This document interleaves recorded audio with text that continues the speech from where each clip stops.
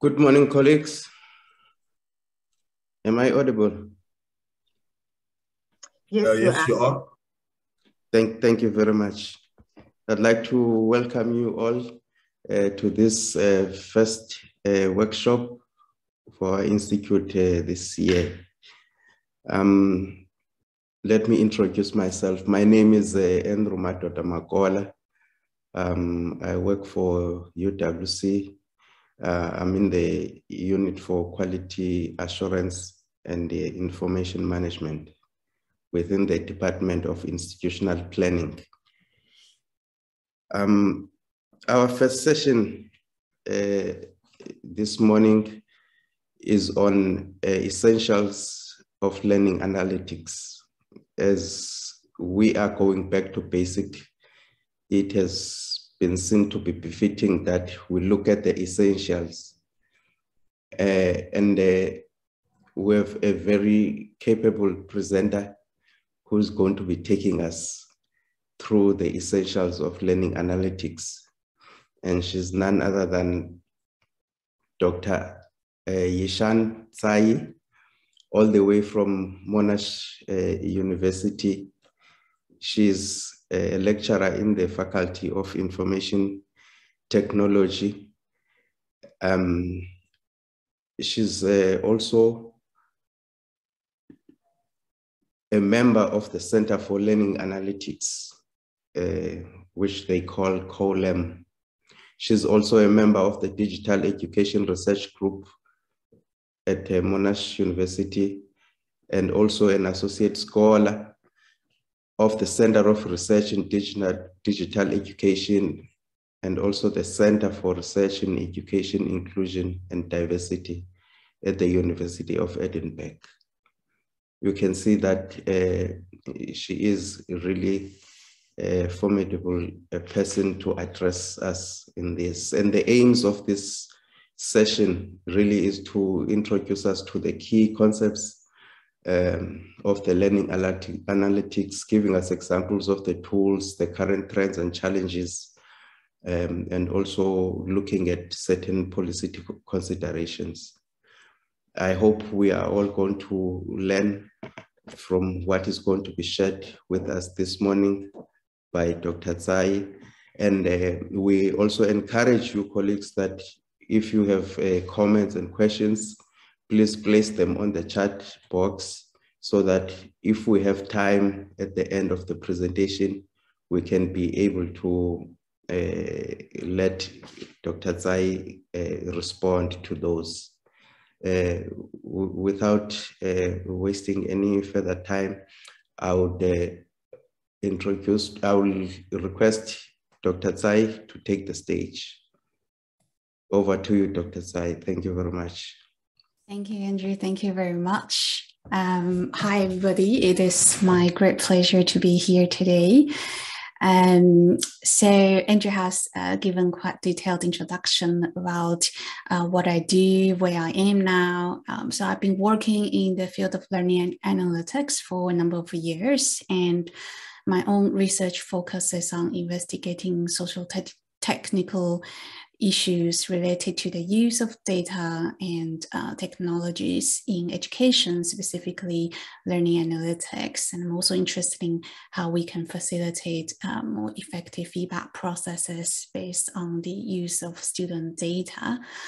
So I am an educational researcher by training myself. So I'm not a computer scientist. This might tell you a little bit about learning analytics as a field, which is very interdisciplinary. So I got my my master's and PhD degrees from the University of Cambridge, and then I moved to the University of Edinburgh, did my postdoctoral research, and then moved here. So I've moved a lot around quite a lot, and and you can tell from that I have perhaps a mix of accents. I'm originally from Taiwan. I don't know if there's any South African element in the way I speak at all, but my husband is from South Africa. He's brought up in Pretoria. So I'm very excited about this opportunity to be able to share with everyone here, whether you are researchers or faculty members or administrators or students working with student data. Welcome to this workshop, and thank you for the opportunity. So as Andrew mentioned that in this workshop, what I'm hoping to achieve is to bring about all the essentials about learning analytics. So this is about an introduction to learning analytics. And I'm hoping that in the next 90 minutes now, probably less than 90 now, but I think we aim to finish in in my time, it will be 8 p.m. So your time will be 12 p.m., I guess. So hopefully in the next hour and a bit more, I will be able to help you get a better understanding of what learning analytics is, what it can do, and I will start with some key concepts about learning analytics, and I'll give you some examples showing how learning analytics can be used to support student success and engagement, followed by a discussion about the key challenges that we are seeing in the field about learning analytics. And then I will also talk a little bit about the policy aspects, and moving on to the final part, which is about looking forward. What's the development of the field at the moment, what we need to be aware of. So there will be a few polls that I will invite you to participate. And I'm also hoping that after the presentation that I'm going to give to you, we will have some time left for some group discussion. Yeah. So I hope everybody can see my my screen. And right, yeah, I can see. I can see the chat now. Great, thanks, Bart. Okay, so let me just move on to the next slide. So, what is learning analytics? So I want to invite you to participate in this poll. You can go to this website directly by typing this in, or if you have a digital device, you could also scan this QR code. Let me see if I can. Oh, I can't actually. Sorry, this was a screenshot, so I can't actually paste it in the chat. Oh, thanks. Thanks, Elizabeth. That's great. Okay, I think I actually need to launch it. So sorry. Okay, it should be available now. If you log into this web page using the link that Elizabeth just inserted in the chat, or scan the QR code, you should be able to see these two questions and participate in it. Let me know if you have any issues accessing the poll. Are you able to see it? Let me test it myself. It's still saying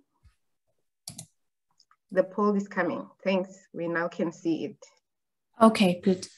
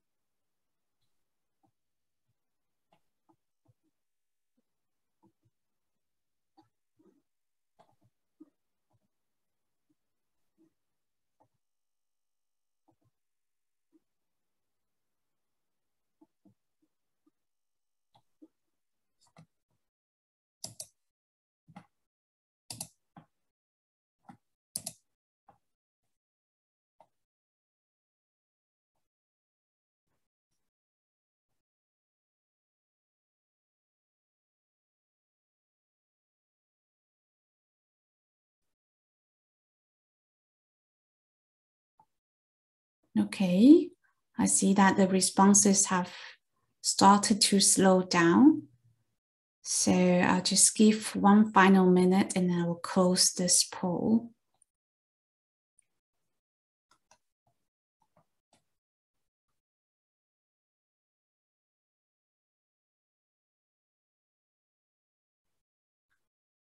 Okay, let's view the result. Okay, let me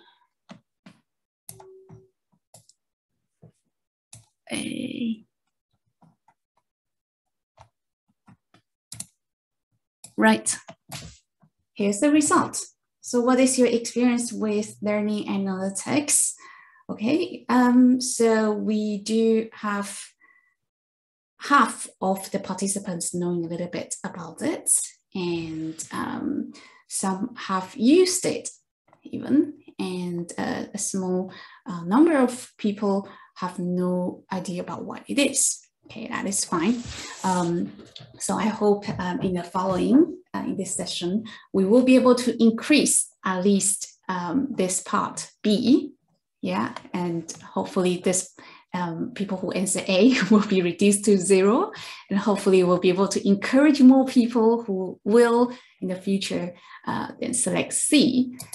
And as for this word cloud, we're seeing that data and statistics, these are really coming out as the big idea that came about when it comes to learning analytics. The first thing that came to people's mind is about data and statistics.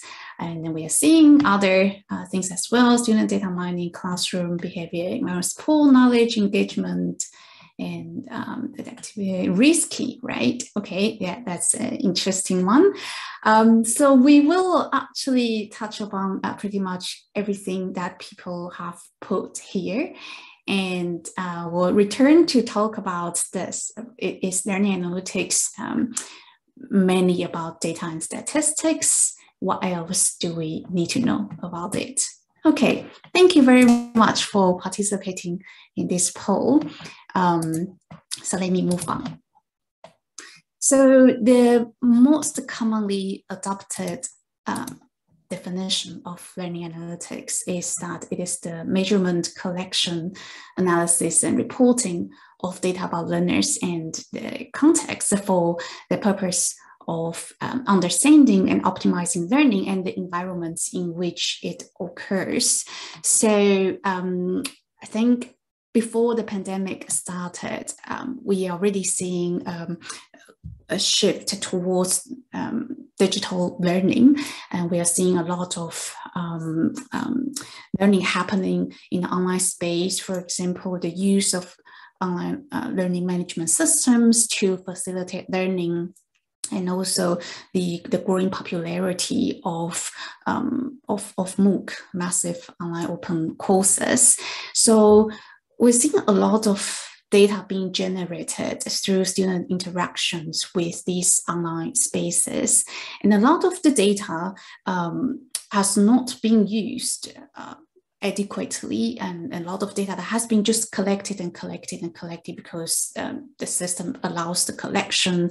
The institutions maybe have routines in collecting certain data, but before learning analytics field came about, this was already a common practice, but people started to realize that actually we can do more with the data, and we should really make a better use of the data to understand what students are doing, what it can tell us about the learners and about their learning patterns, and help us understand learning in general. So learning analytics, the idea is about measuring what's happening in the learning space, collecting the data, analyzing it, and then generating reports that can be used to inform better decisions. So for example, if the report is delivered to teachers and administrators, such reports may be able to inform some decisions related to instructional design or student support. And if it's delivered to students, we're hoping that this kind of report, the feedback about what students are doing, would be able to raise their awareness of their own engagement with learning and their own progress and even the likelihood of success, so as to perhaps trigger some changes in their learning behavior and ideally also leading to some development in the cognitive level. So that is a very simple view about what learning analytics is. A learning analytics cycle includes 4 basic elements: learners, data, metrics, interventions. So we have learners that interact with learning materials, learning platforms, and the others in the learning environment, and that can all contribute to certain data. For example, log data, students visiting the learning management systems, they view videos, they click certain materials, or they participate in online forums, interact with, whether it's with educators or with peers. All these kinds of interactions leave some digital traces. So we then can collect the data, which can be further processed into metrics that can then be used to measure learning, to understand certain learning patterns, and result in interventions that hopefully will then have certain positive impact on learners. So that goes on as an iterative cycle in a learning analytics cycle. And so essentially learning analytics is about informing decision making, whether it's about informing decisions related to learning or related to teaching, or at the management level. We can also use learning analytics to inform decisions, for example, related to resource allocation in a learning environment. So learning analytics is about how we can move from data to action with the result, the analytics results. What can we do about learners, what learners can do to help themselves move towards desired goals. So it's not just about telling us about what learners are doing, it's about presenting that picture that can help us to move towards certain action, desirable actions that can lead to positive change. So there is a short video that I would like to recommend to you that you can easily find on YouTube by just typing learning analytics in a nutshell. It's a 3-minute video introducing some key concepts about learning analytics. And in fact, if you don't have time to stay throughout this workshop, I would just like to recommend this video to you to watch if you don't have time to stay with us to the end. Okay, so Moodle, this is just an example that these are screenshots that I took from my own course that is built on Moodle, a learning management system that we use in Monash. And I believe that many of you here today, you may have different learning management systems in your own institutions. And nowadays, learning management systems would usually come with some basic stats.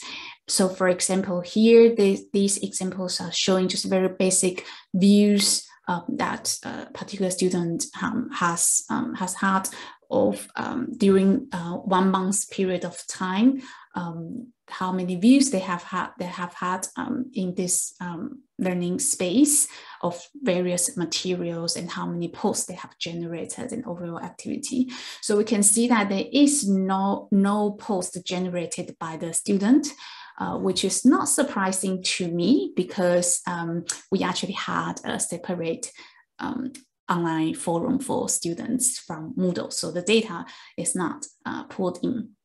But what is important here is that as an instructor, you have the knowledge of your own learning design. So you need to interpret that with what you know. You don't just take what is showing to you. Equally important is that for institutions that are adopting learning analytics, it's important not to use learning analytics to pass on judgment this way, because every learning context is unique. So we need to be able to consider the differences between different learning environments, different learning design, and we need to also be aware that educators have the best knowledge to tell us what's happening in the course.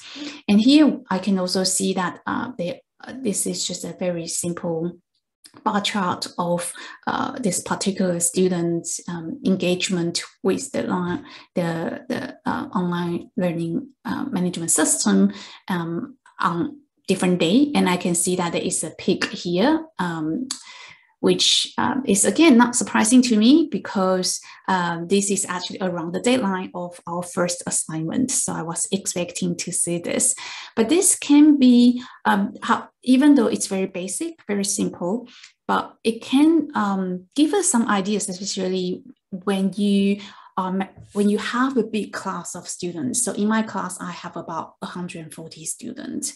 And so Monash is a big university, and this class size is considered small.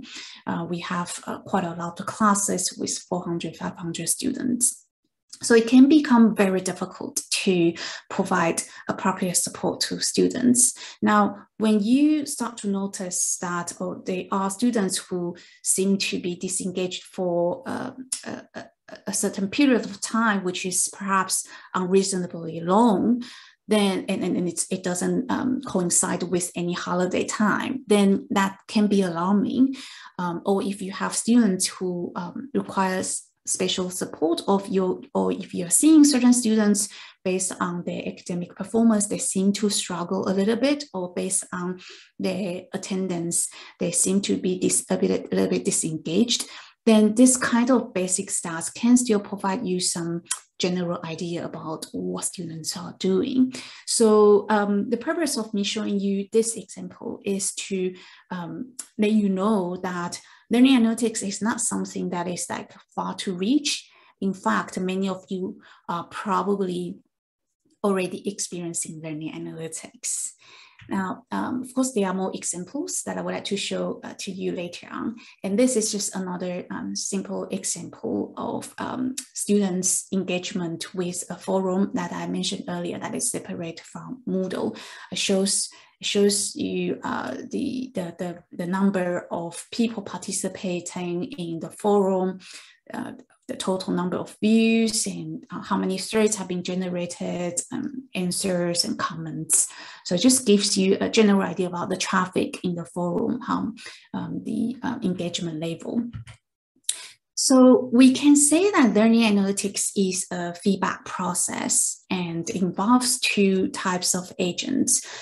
So in the traditional feedback scenario, we have learners as agent B, and we have instructors as agent A. Now, if peer feedback is used, then we will also have peers as agent A. And of course, in some scenarios, you have expert as agent A, for example, in say, experiential learning placement kind of scenarios, you may have some experts involved as agent A providing feedback.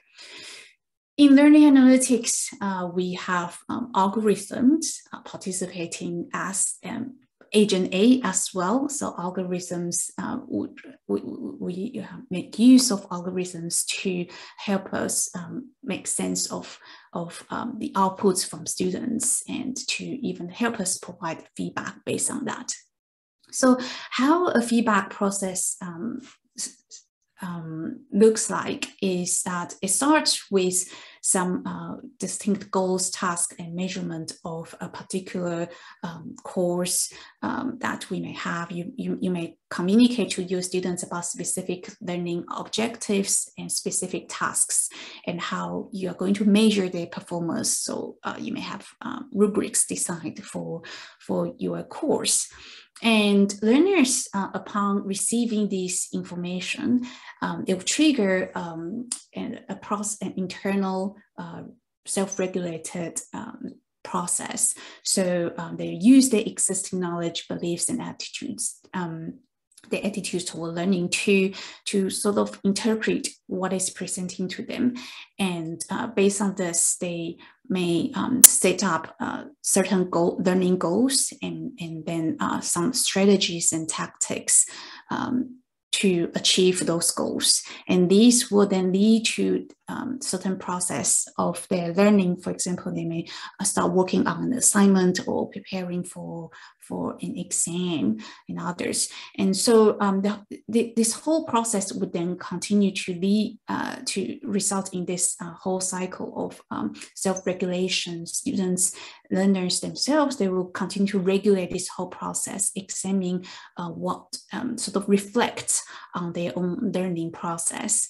Now, externally, this process can lead to some evidence that we can then assess. So the evidence, it may be an assignment, an artifact that students produce, or it could just be the certain learning behavior that is observable. So for example, we have talked about log data that we can collect in online space. So log data mainly shows us students' behavioral engagement with those platforms, how many times they have viewed videos or how many posts they have generated in the forum. So there's various evidence that we can collect as outputs from students' learning. For example, if we use multimodal learning analytics, we can also collect information about the students' location in the classroom, if it involves some moving around, if the activity involves that. We can also collect information about their pulse to see if students are under particular stress when certain activities happen. And I'll give you some examples later.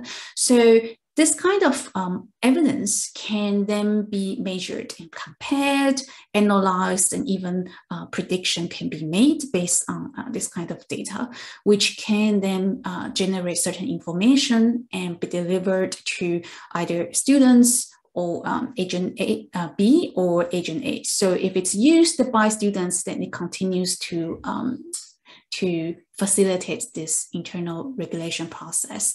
And if it's used by agent A, it can be used to further inform the next tasks or adjust the goals of the course or the way to measure students. So this is an overall feedback process that learning analytics can facilitate.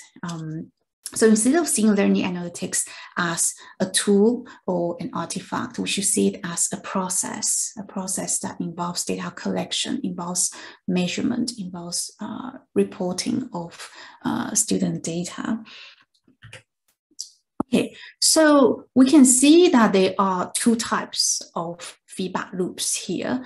If learning analytics, if it's a teacher-facing learning analytics, then we rely on teachers to make sense of the feedback delivered through learning analytics. So teachers would interact with the learning analytics algorithms directly, and they need to have relevant literacies to interpret the data that is presented to them.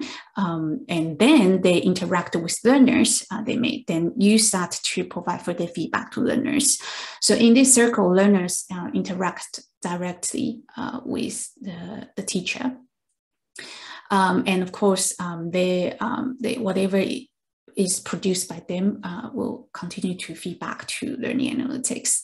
Now, if it's a learner facing learning analytics, then the cycle we're seeing is over here, that we are seeing learning analytics and learners that are interacting directly. So learners are in charge of interpreting learning analytics. They are the ones who have to make sense of what they are seeing in, say, a learning analytics dashboards. So in either groups, we are seeing that learners and teachers play different roles, and the kind of literacies they need may vary, the expectations of that. Okay, so let me show you some examples of learning analytics tools. In terms of learning analytics tools that facilitate feedback for teachers, the first example I want to show to you is called Loop. So it gives you, again, just some general idea about the traffic of student engagement based on the log data. So what kind of materials they are accessing over a period of time. And you can also view this like on a weekly basis to see at which point the students seem to interact with the learning management system more frequently than on other days. For example, closing to lecture time, students may interact with it more. You can also see whether students are having catch-up behavior, which will be indicated in the red color.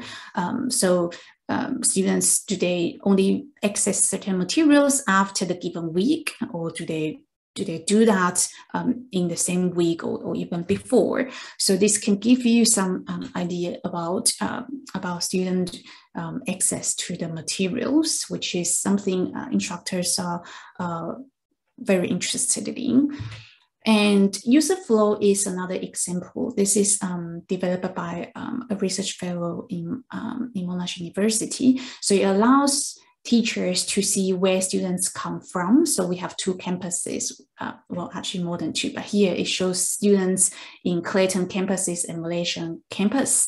So we can see the students' grade, and we can see their major, where they are coming from, Malaysian campus or Clayton campus, and what the second major is.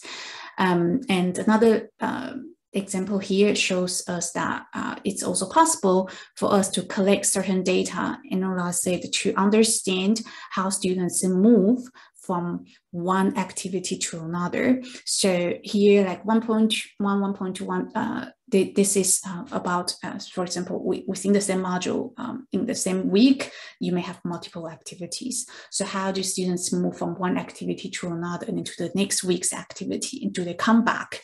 So the red color shows that students go back to the previous activity, whereas the gray one shows forward movement.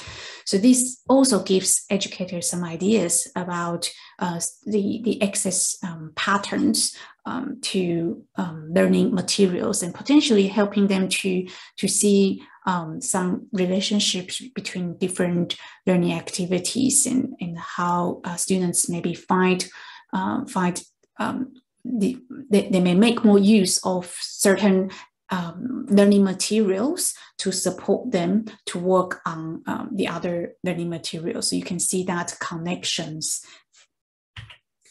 And here, the same tool, it offers the view of the students' access using a heat map to show which activity especially attracts most traffic. For example, 2.2 attracts a lot of activities access, and so it's 4.1. And the tool also has an annotation function, allows students to annotate the materials that they are accessing, whether they find it particularly important, or they're finding it confusing, or they would like to get some help, or they are even actually insert some comment themselves. So we can see, for example, this material 2.2 seems to be particularly confusing to students. So as an educator, this can then give me some idea about, okay, maybe my students are struggling with the concepts that I'm covering in this particular step a lot. So perhaps I would start to think about providing additional support, or just approach students directly, speak to them during my lecture to find out what is bothering them about this particular learning material or the concepts covered.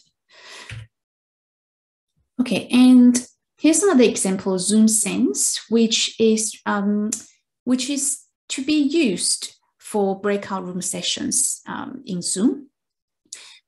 So as many of you are familiar, probably pretty familiar with Zoom now, that using Zoom to facilitate breakout sessions can be quite effective, especially when we are not able to meet face-to-face.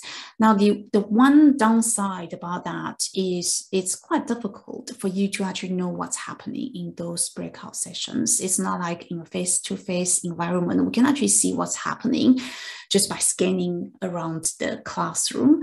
But when breakout sessions are happening, you don't know. You may be able to jump between different breakout sessions, but you have limited time. You can only spend maybe 5 minutes in each room. And once you enter one room, you don't know what's happening in other rooms. So Zoom Sense is to address this issue. It collects data about how students interact with each other during the breakout sessions, and then give educators this dashboard showing whether students are interacting in each of the groups and how students are interacting. So for example, Q4, we can see that group 1 here shows all inactive, and you can see that indeed there is no connection between any of these students. Whereas group 4, all active, we can see clear connections between all these students. So each node represents one student. It also allows us to track students' progress in Google Document, because Google Document is quite a popular tool that we have used a lot in our teaching, especially to facilitate group discussion as a space for students to work on together. So it helps us to track whether that group 1, nothing is happening, or in gray, or whether they have completed section 1 in blue, or it's still going on. And we can also see if groups are not discussing much and how much time I have spent visiting each group. So this gives educators some ideas about what's happening. And this example, core signals, it's a very early example of learning analytics. It's the goal is to address retention issues at Purdue University, and they make use of predictive algorithm with this tool, relying on student performance data and effort. So effort would be more about the behavioral data, for example, log data. They apply academic history and student characteristics, and based on all of these, the tool would be able to predict the students' likelihood of success or failure, and then it will be indicated using the traffic light system to teachers. And students themselves, they also have a traffic light system, but it's not about, it doesn't, the direct predictive result is delivered to educators. Yeah. Okay, so that is another example, core signals. And this example, Civitas, this is actually an example from the University of Edinburgh, where I worked before I moved to Monash. So Civitas Learning is an external service provider, and we're interested in knowing what we can find out from our 65 online master's courses. And so they helped us to analyze our data and to make predictions on students' likelihood of continuing in the program. So overall, we can see that the continuation prediction is 72%. It's not too bad, but could be better. And they also show us some powerful predictors. For example, the average number of days enrolled before starting the program, and the modules registered for the next term, the term season, when students are enrolled, credits attempted, and others. All of these can be useful predictors to help us predict students' likelihood of continuing this program. So you may also say that these predictors can also potentially be useful, providing some sort of diagnosis information in terms of the best points to intervene, or what we can do, what we can look into to understand potentially the action we can take to support students and prevent the students from failing or struggling with the learning. Okay, so those are just some examples about learning analytics tools that can facilitate feedback for teachers. And obviously there are many more, but I'm just showing you some of them. So let's have a look at some tools that can be used to facilitate feedback for students. Okay, so this is one example that I briefly mentioned earlier about multimodal learning analytics, that you can collect multimodal data that happens in the learning context, in a physical context. So this example is based in a nursing environment, teaching environment, where students they have a few simulation activities. They have to interact with a fake patient. So based on their movement around the classroom, their interactions with each other, with the patient, and the action they take, we were able to provide this dashboard showing them what they did, what they have performed, what they have missed. And so this kind of information can be useful evidence for not only students to reflect on their own learning progress, what they did, but it can also be useful information for educators to draw on when they discuss with students about what they did and how they can improve further. Similarly, this example lastly, it is used to facilitate student counseling. So this tool was developed in KU Leuven in Belgium, and this is based on the data is from their first year student questionnaire of learning and study skills that they have been collecting for years. And when the tool was designed, the idea was to visualize the result and to be able to provide some clear evidence for study counselors to be able to provide better support and advice to students. So this is just one particular aspect of this survey, which focuses on time management, and it shows students which group they fall in. So like this one says it's the student falls in this average group, and in fact the majority of students fall in this average group in terms of their time management. And then it shows that in previous years, if students whose overall study efficiency is higher than 80%, then they are shown in green dots, and the middle group is showing yellow dots, and the bottom group is showing red dots.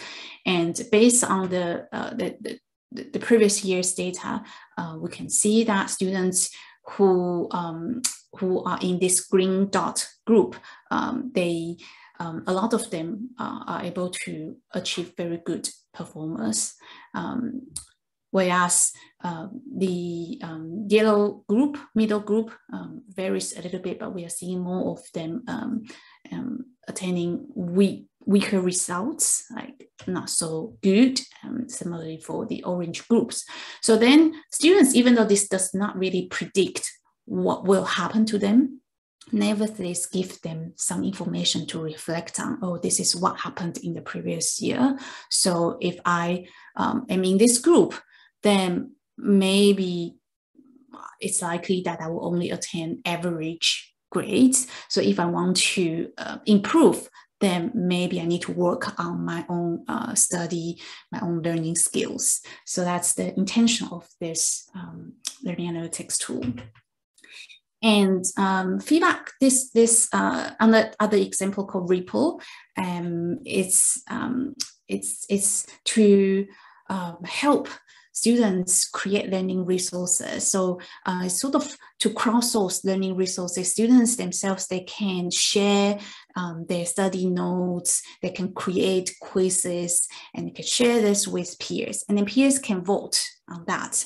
And then they can all sort of make use of it. They can answer the quizzes, participate in the in various activities that their peers generated. And then the system will be able to generate this result showing them about their proficiency in various topics. And based on that, it would also make further recommendations for them to improve their proficiency in various subjects. Okay, and this tool, Synergy, it is to facilitate peer feedback. So in this example, there are 5 areas that students are asked to evaluate. And we are seeing that we have two assessors here, and they have some disagreements on these 2 aspects. So the tool then can facilitate these 2 students to have a conversation, sort of maybe to resolve any disagreement they may have. So Synergy is a tool that can facilitate this process, and it of course also collects certain data that can then also generate some analytics results and communicate that to teachers. So teachers will be able to see whether students have completed this peer assessment evaluation task and whether they are collaborating on this or not. So in fact, many of these tools, they may have both student and teacher facing dashboards or tools aspects to facilitate different activities. ACAR Writer is a writing analytics. It can analyze writing piece that students upload to the system. It does not tell them about the grammatical errors. It's more focusing on the rhetorical moves based on specific types of writing. So for example, we can see here there are various symbols representing what ACAR Writer can pick up from the writing students uploads, for example, initial thoughts and feedback about significant experience. So we can see that, for example, here starting over the semester, I've learned to overcome personal barriers, put up by myself in a new work environment, blah, blah, blah. So this introduces initial thoughts and challenge of a new surprising or unfamiliar ideas. And it also gives students a warning about sentences may be too long. Maybe you will want to consider breaking it down.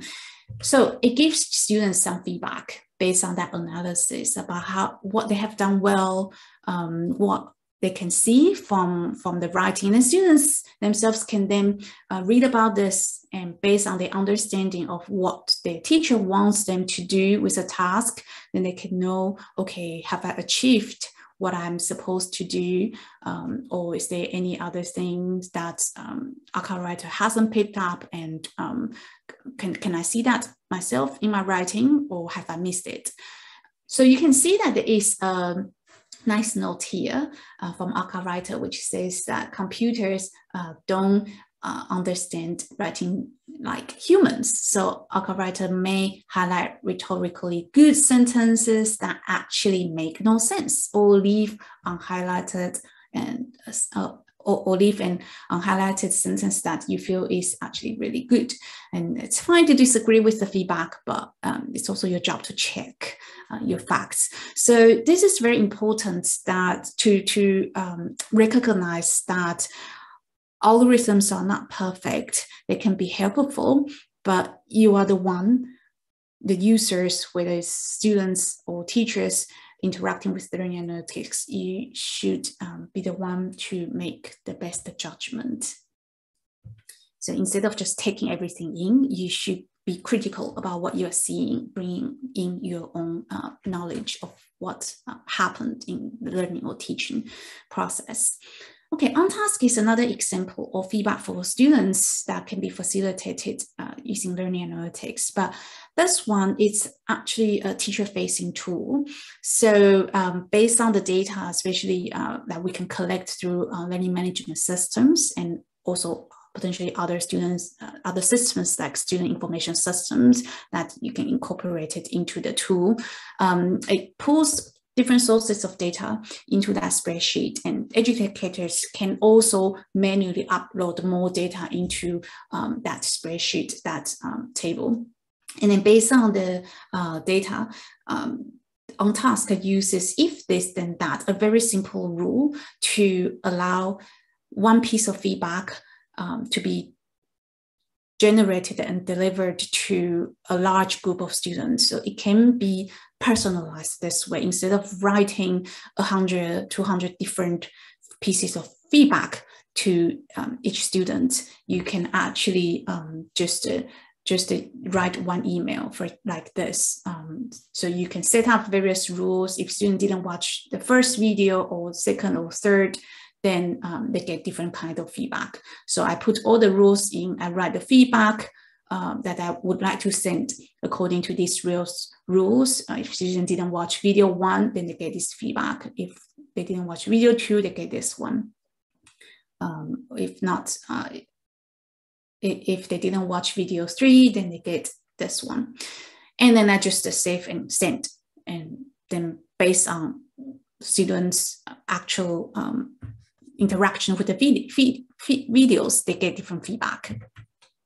So overall, you can see that learning analytics tools, they can be used to generate analytics that are that fall in 4 areas: descriptive, diagnostic, predictive, or prescriptive. And most of them are descriptive, as you may have noticed, that they tell us mainly about what happened to students, what they did, or what happened in the past.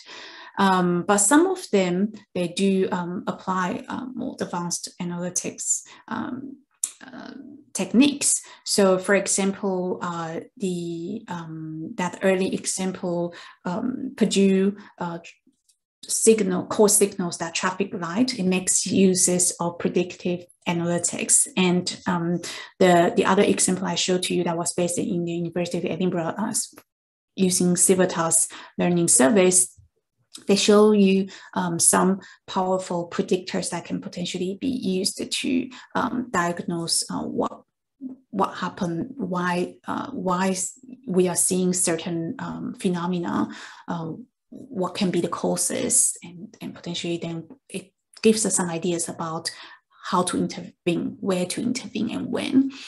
And prescriptive analytics focuses more on providing recommendations, personalized recommendations to users. So for example, Ripple, that one that facilitates students to exchange and create learning materials that can give them some suggestions about some relevant materials they can study further to enhance their skills. So a little bit like if you're familiar with Netflix, it may give you some recommendations based on your watch history, and even give you scores about the match of their recommendation in your profile. Yeah, so those are some basics about learning analytics. So I want to encourage you to participate in this poll again, the last question, which asks what type of learning analytics is most useful to you. So I have started this. You should be able to see the question.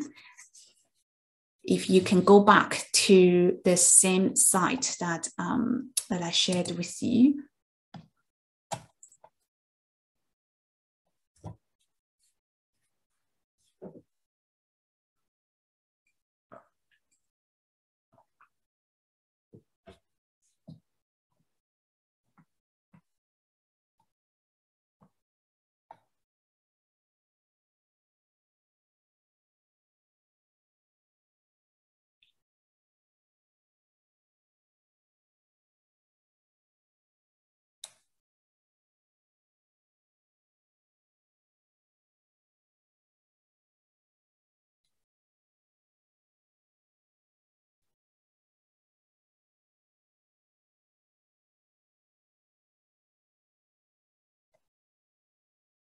Okay, right.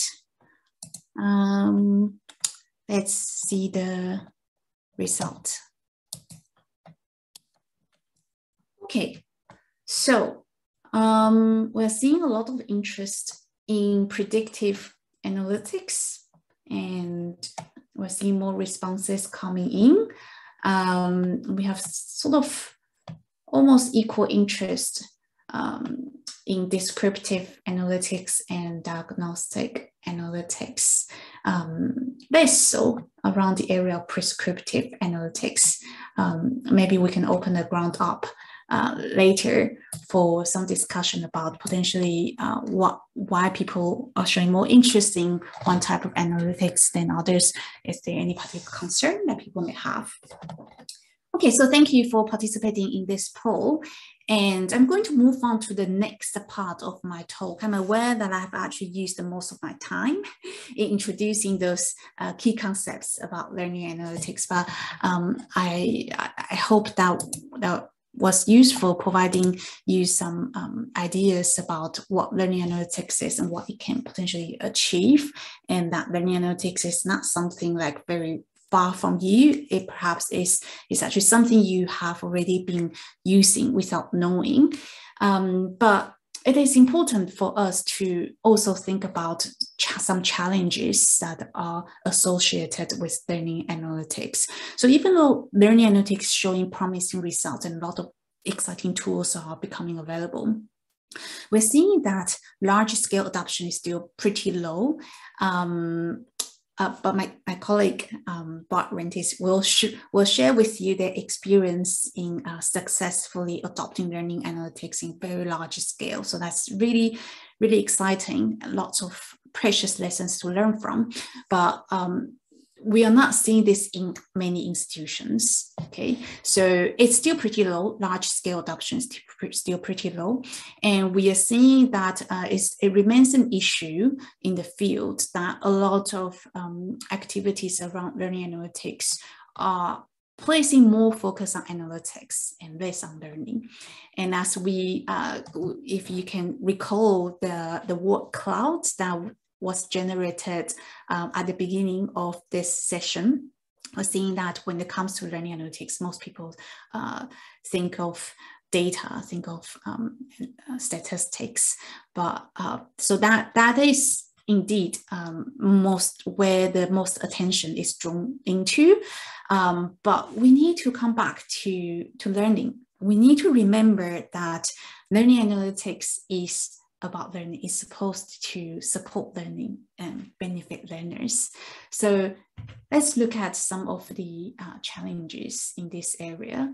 So in this paper, the authors argue that learning analytics is an interdisciplinary field. It's not enough for us to simply focus on data science, even though data science techniques are very important. Without this, without data science, it's in fact almost impossible for us to facilitate those key dimensions of learning analytics, including collecting data, measuring, analyzing, and reporting data about learners. So it is important, but it's not enough. We also need to pay attention to the theories, for example, learning theories. So without theories, it's difficult for us to actually assign any meaning to the data, to the patterns we are seeing.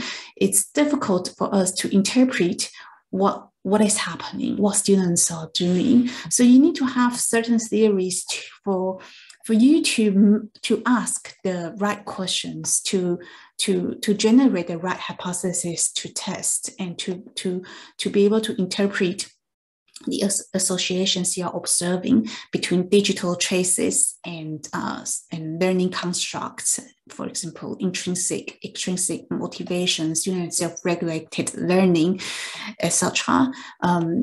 Without theories, it can be very difficult for us to know if certain learning processes are activated or not, and whether what we are seeing is actually meaningful or not, or whether it's important or not, and how learning outcomes are associated with different learning conditions. And of course, design is another aspect that we need to pay attention to. So design, not just about tool design, it's also about learning design. What's the learning context? What's the study design? So we need to pay attention to all these areas. So don't forget that learning analytics is about learning. And in this article, Pigeon Picks and Mouse Clicks, the authors arguing that it's more important to know how students interact with information than how much they interact with information.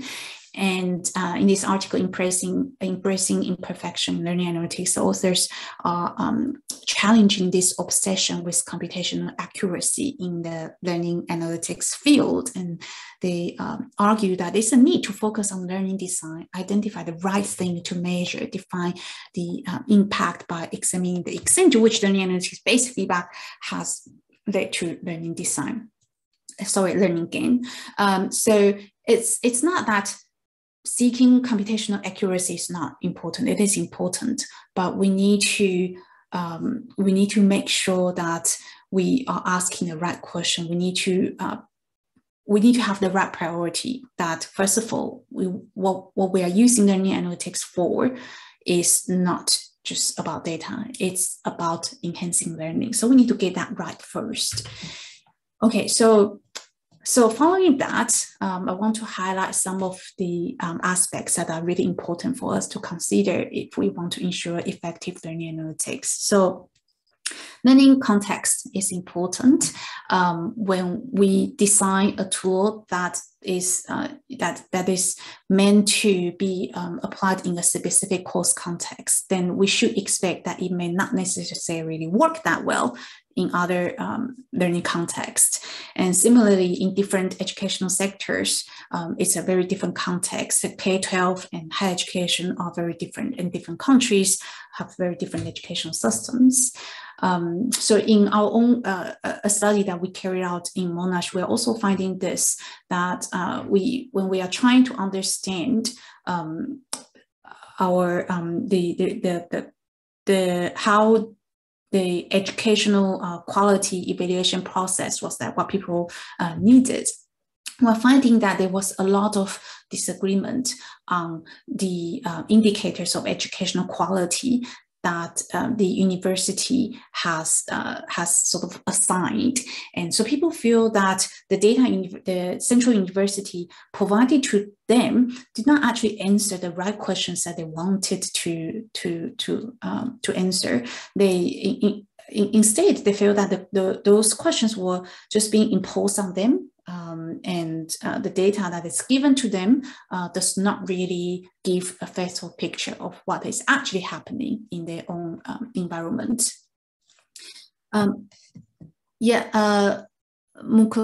Mukandi, I see your comment in the chat. I'm happy to share the slides. So they are all the papers I mentioned are referenced at the end of each slide.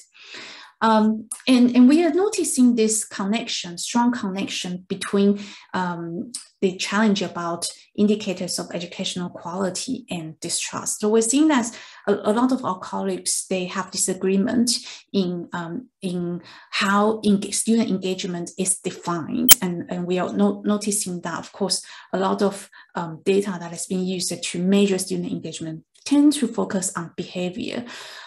But then in different learning contexts, there are different learning activities happening. So our colleagues are feeling that they are being judged unfairly, and that leads to distrust in the way learning analytics is being used in the university. So that leads to the next topic, which is about people in the whole learning analytics cycle. It's not just about data, it's about the people that will be impacted, people who are going to use learning analytics. So this is related to also ethics and privacy issues that have attracted a lot of attention related to the use of data. And concerns in this area has really surfaced the need to focus on people. So this article, Privacy and Analytics, is a delicate issue. It gives a nice checklist to ensure that institutions that are adopting learning analytics have thought through thoroughly throughout the whole process about the implications of data collection, the potential impact on individuals, to make sure that the use of student data is in a responsible manner. And another paper that my colleagues and I published called More Than Figures on Your Laptop. In this particular paper, we discuss some prominent issues related to trust, what may make people distrust learning analytics. And we identify 3 areas of issues. The first one is that these numbers are never objective.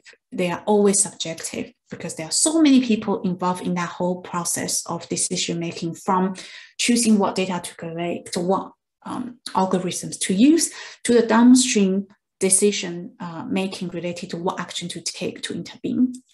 And so that's the first area. The second area of issues is related to the fear of power diminution. This is very important that we need to be aware that in an educational system, there are so many stakeholders in this system.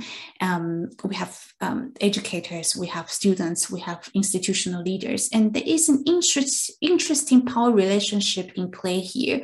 Teachers do not want learning analytics to be used to judge their performance. Students do not want learning analytics to be used to judge their own performance or engagement unfairly either. So nobody wants decision to be made about them unfairly.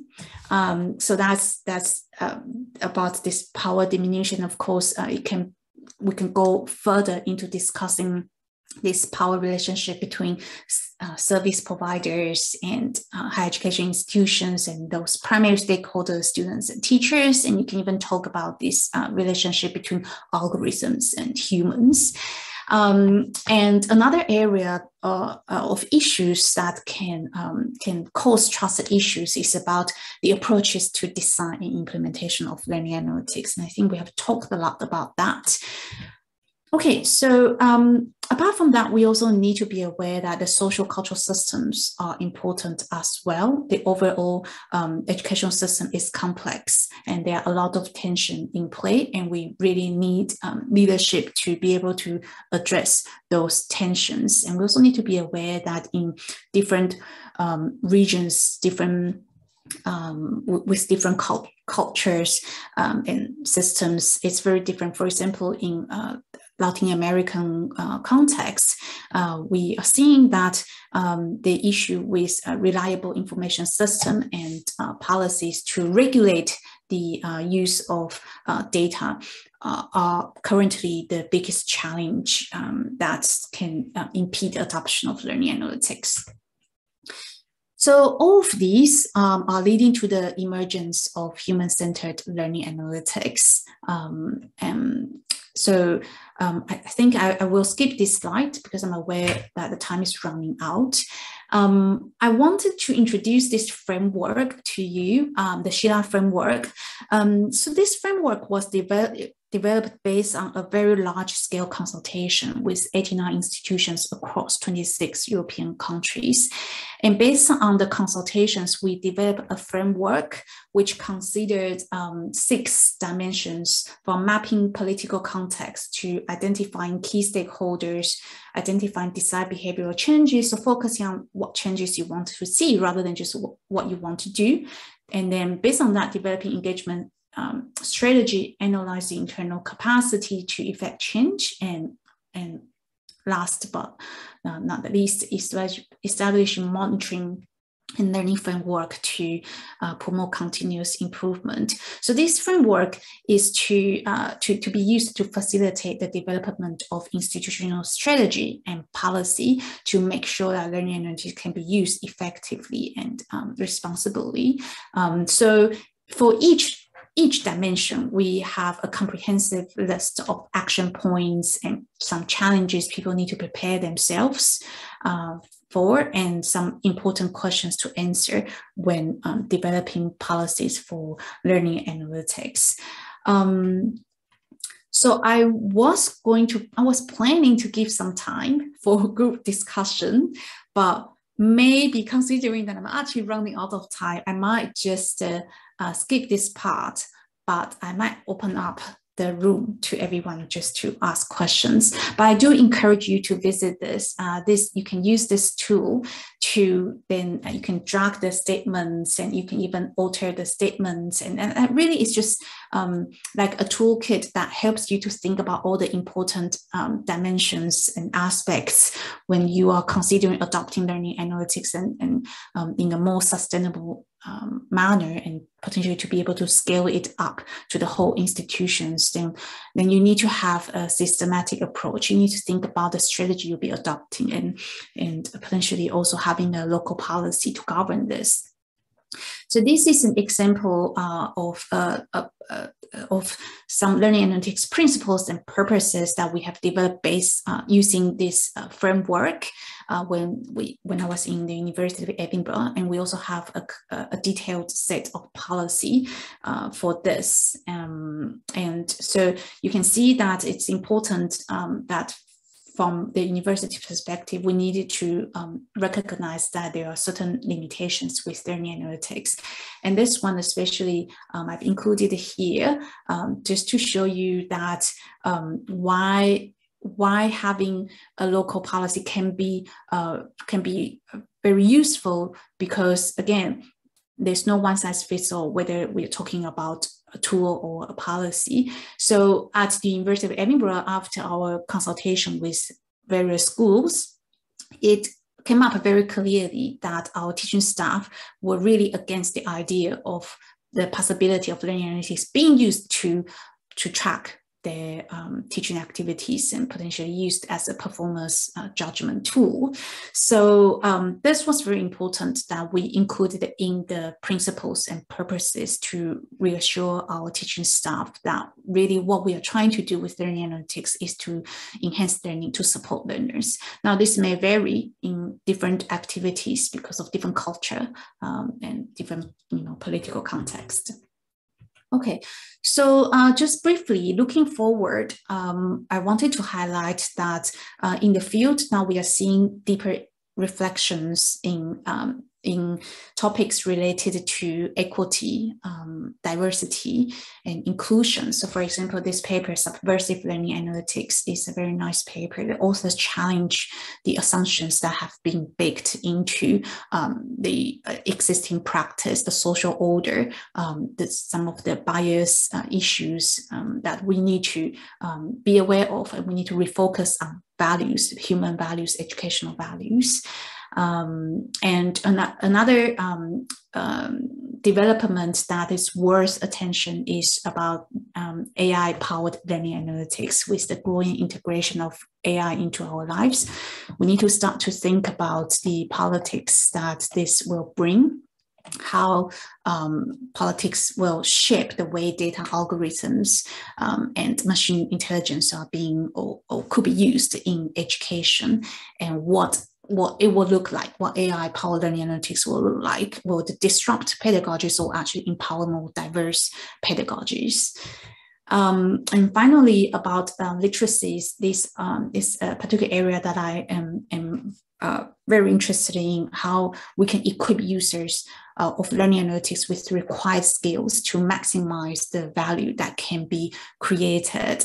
So feedback literacy may encompass these areas about being able to appreciate learning analytics-based feedback and being able to make sense of it, relating those computational representation into their own selves or others about what people were actually doing, and so as to take action and to manage the effect and negotiate some power relationships in this whole feedback loop.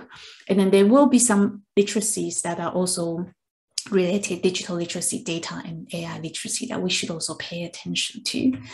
So finally, I will leave these questions with you. I think these are very important questions we should be asking when it comes to supporting student engagement and success with learning analytics.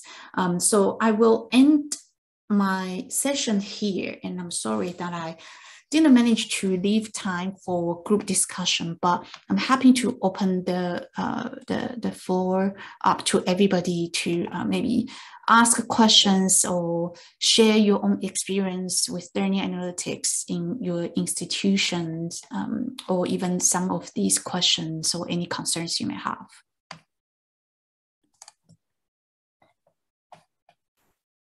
Thank you very much, Dr. Tsai. Colleagues, we've got about 7 minutes for questions and comments. I saw one comment on the chat. I don't know whether, Angela, you would want to speak on that point you make there. I think it's important, and then we'll take a few hands.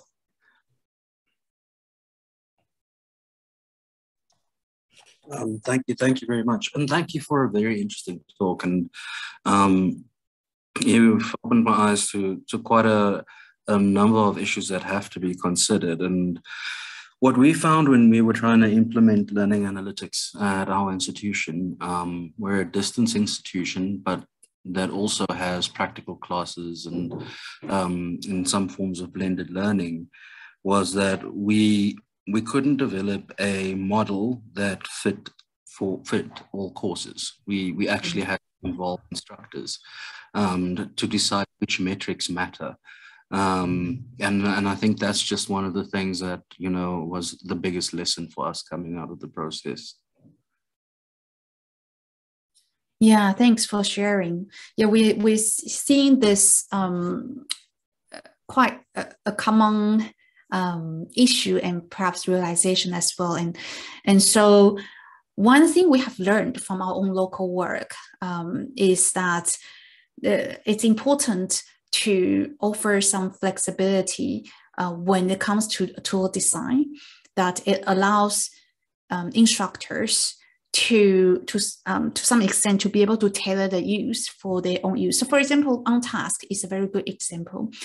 It allows educators to upload additional data that maybe not that doesn't exist in the existing data streams, but nevertheless is something important to their own learning design. And we know it's impossible to make all the learning designs the same.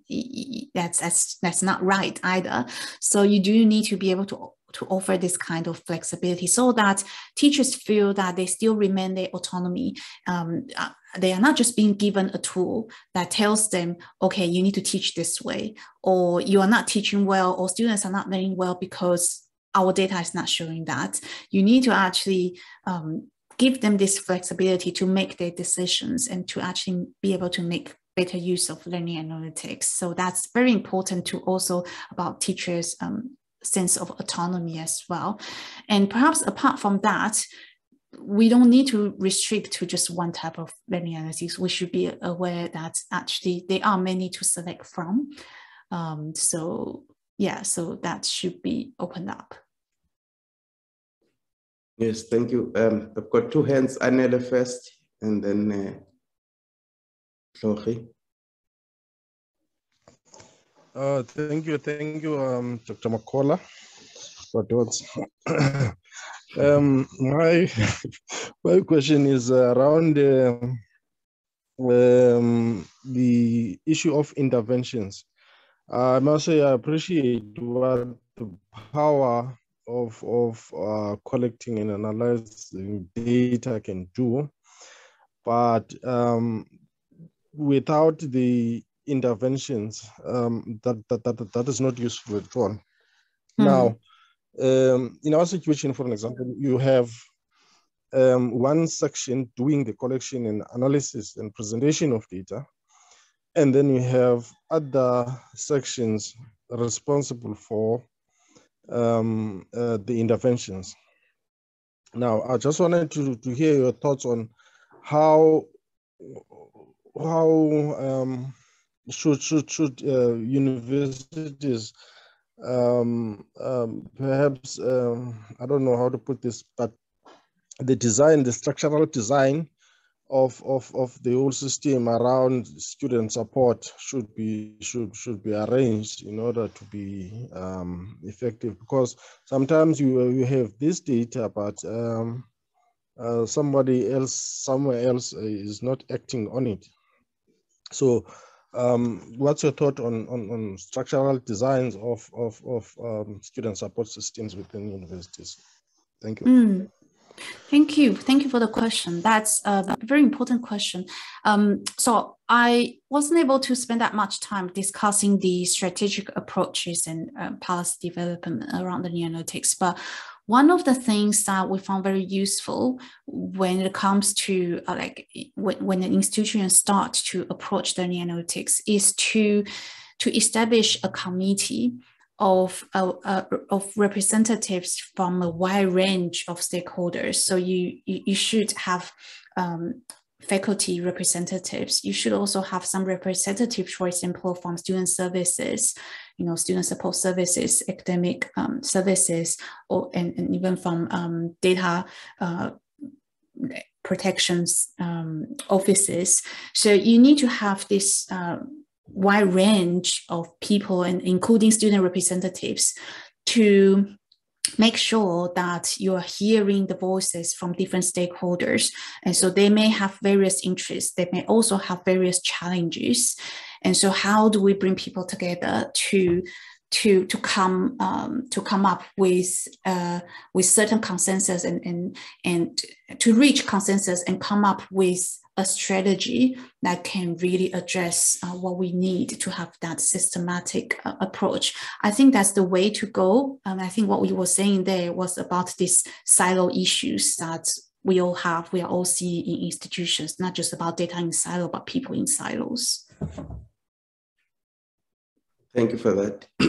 If you allow, ladies and gentlemen, we can add 5 minutes and we break at 12:05, and then we'll have a 10-minute break. I just want to accommodate this last hand, which has been raised here. Jorge, you can go ahead. So thank you very much, Program Director, and thanks a lot for the presenter, Dr. Tsai, for such a very interesting session. And I think I had a lot of questions, but for the sake of time, I'll maybe reduce it to one.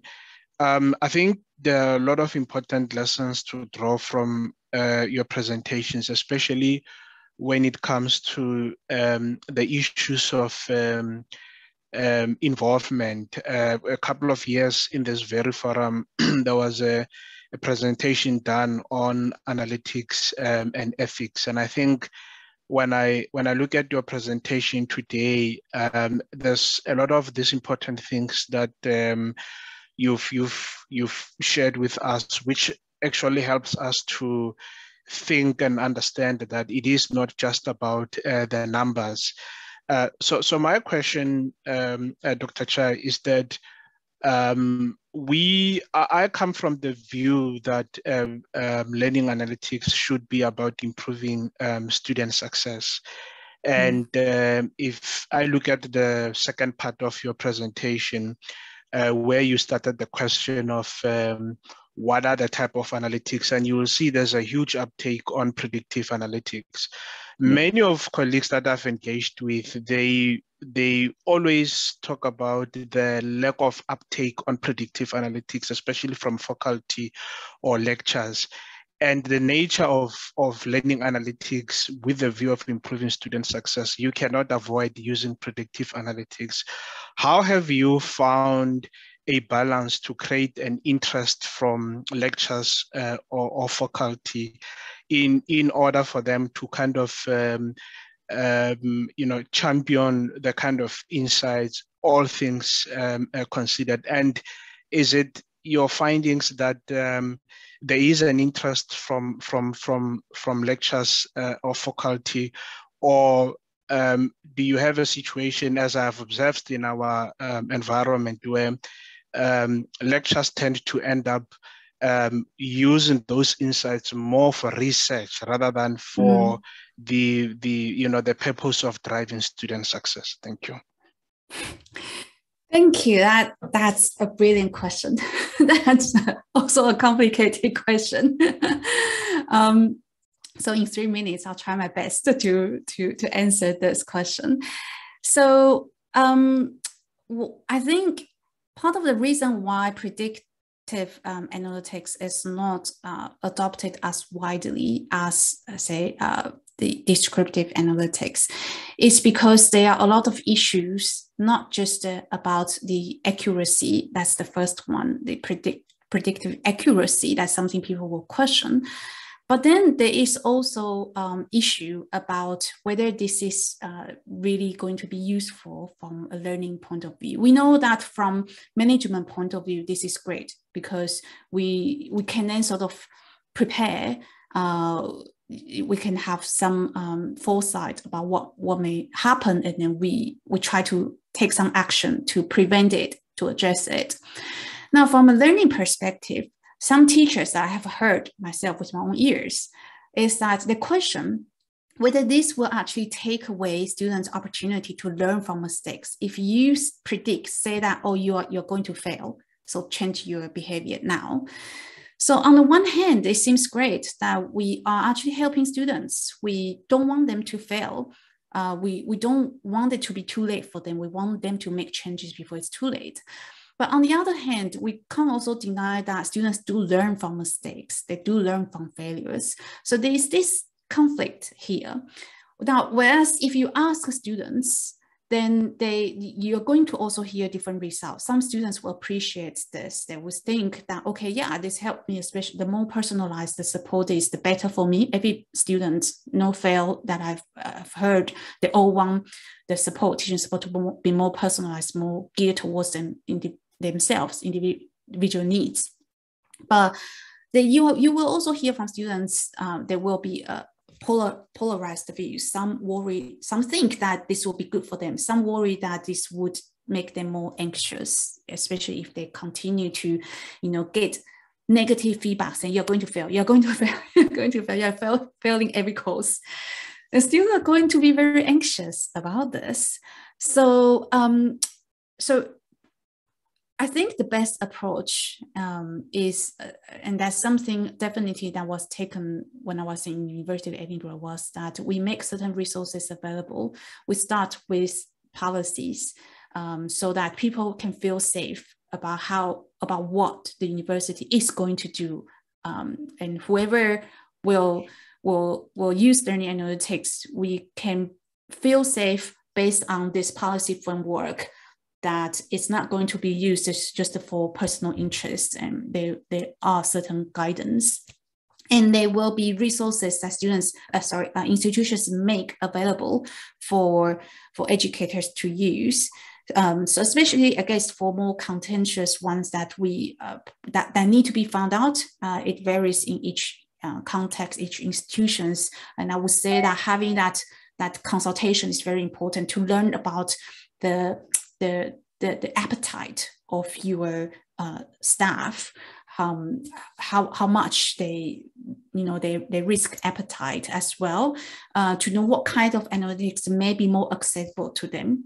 And so if you're thinking about having multiple kinds of learning analytics tools, if you are thinking about having some of them at a more like larger scale, and some of them maybe just make them available, and then teachers can choose a suitable one for their own use. I think having that flexibility is always appreciated by teaching staff.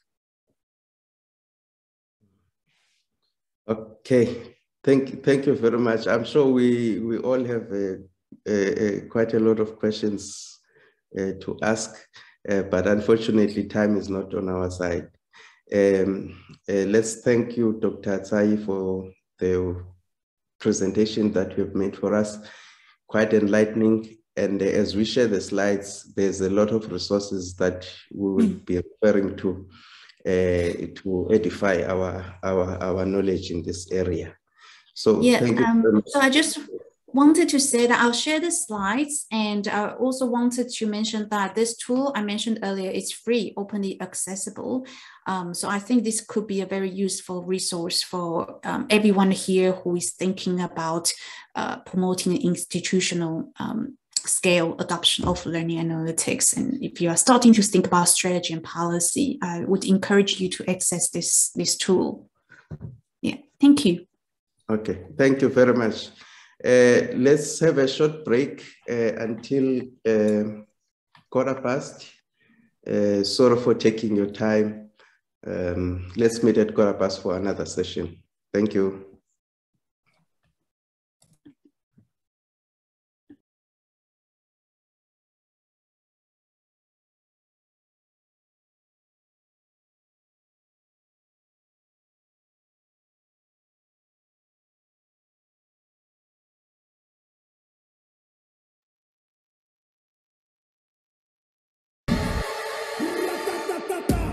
UWC is situated right at the tip of Africa, in one of the world's most beautiful cities, Cape Town. Known as the Mother City, Cape Town is the oldest city in South Africa. We've also got the dopest mountain on the planet, Table Mountain, officially a new wonder of the world, right here in the vicinity of UWC.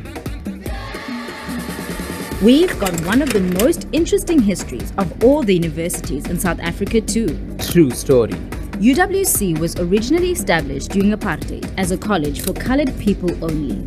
The first students enrolled in 1960 were offered limited training, not based on their aptitude nor potential, but simply on the colour of their skin. As a heavyweight in the struggle against apartheid, UWC was at the forefront of South Africa's historic liberation. And it still is. If there's real change spilling out on the streets of Cape Town, you can bet UWs will be there too, bringing its unique brand of hope and the depth of knowledge that translates into real, positive action. Maybe that's why we attract so many artists, activists, poets, world changers, and thought leaders. Right from the start, UWC fought the status quo, giving students the highest level of education possible. That's why only a decade after these doors were first opened, the institution was granted full university status and finally able to grant nationally and internationally recognized degrees and diplomas.